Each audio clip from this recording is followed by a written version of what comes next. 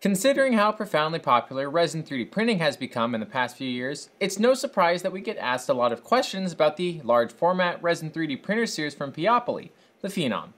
While it comes in several different sizes, the questions we get asked the most apply pretty uniformly across the board to each of the Phenoms. The pros at MatterHackers are here to lend a hand and answer your questions about the Phenom. Let's jump right in.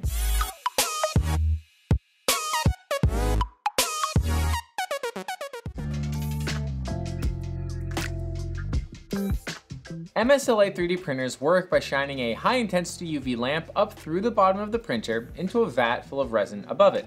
To be able to selectively cure the resin into the required shape for each layer, a liquid crystal display LCD is used between the lamp and the vat to selectively mask the UV light. That's the MS of MSLA. Depending on which model of Phenom you are working with, Original, L, Noir, or Prime, the life expectancy of the LCD can change. In the case of the Noir, its specifications dictate that it has an average lifespan of 1200 print hours, whereas the LCDs used in the Original and L are only spec'd for an average of 400 print hours. Print hours refers to the period of time that a print is actively running, so if you have a 24-hour print, that's 24 hours into the lifespan. If you cancel that print halfway through, then it's only 12 hours off the lifespan. There is some variance in the longevity an LCD can last based on the resin used, layer height, any print failures, and even how much resin you keep in the vat. All these factors can make an LCD last longer or shorter than the specified average. At its basics, the thing that ruins an LCD is heat, and each of these factors generate or diminish heat. Different resins give off more or less heat, thicker layers cure more resin and need more UV, so more heat will be generated, print failures that won't let the heat sink into the print, and full vats act like a giant heat sink to suck away heat from the LCD.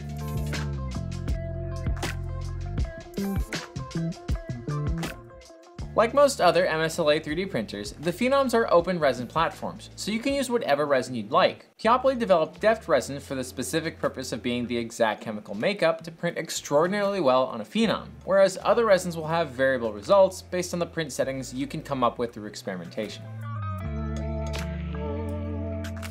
While we don't have specific data to quantify the strength of Deft Resin, in my experience, the flexibility of Deft 3D prints entirely depends on the cross-sectional area of specific parts of the prints. For thin sections, there's very limited flex before it cracks, and for larger sections, it will take considerable force to get it to flex before it snaps. When it does break, unlike FDM 3D prints, it tends to break along stress cracks, not necessarily along layer lines. MSLA 3D prints are much more homogeneous than FDM prints.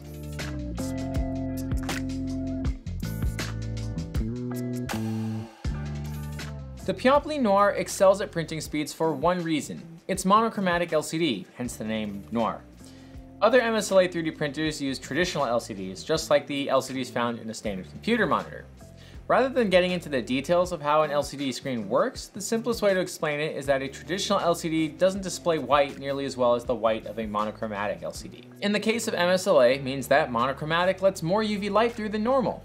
More UV means less time to cure resin to the same degree as a traditional LCD, which is why with the same resin, you can get a layer to cure in a quarter of the time. Compared to FDM 3D printers, the post-processing is a bit more involved. PPE is required for all steps of post-processing to prevent exposure to the resin.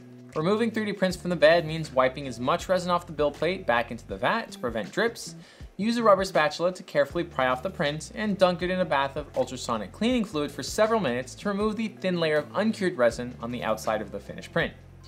Once it's done cleaning, a rinse in tap water and scrubbing with a toothbrush will help break down any remaining particulate and cleaning solution left on the surface.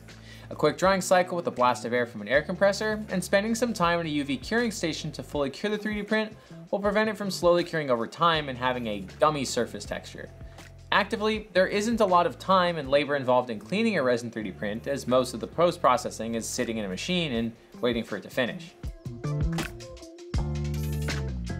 Like any type of machine or tool, you'll want to keep your Phenom clean and tidy, so wipe down the chamber with isopropyl alcohol and paper towels to prevent any sticky buildup of resin, and just stay on top of cleaning your work area. The LCD panel is considered consumable, so you may begin to notice dead pixels in your 3D prints, holes, or uneven curing when it's nearing the end of its life, at which point you will want to replace it. Each Phenom printer's LCD has different lengths of life, so you'll have to pay attention to your printing results and identify the degradation to know it's time to swap to a new one. Desktop large format resin 3D printing is a new and exciting prospect that continues to grow and find its place in the 3D printing industry, with the Phenom leading the charge. To learn more and to order your own Phenom 3D printer today, go to MatterHackers.com.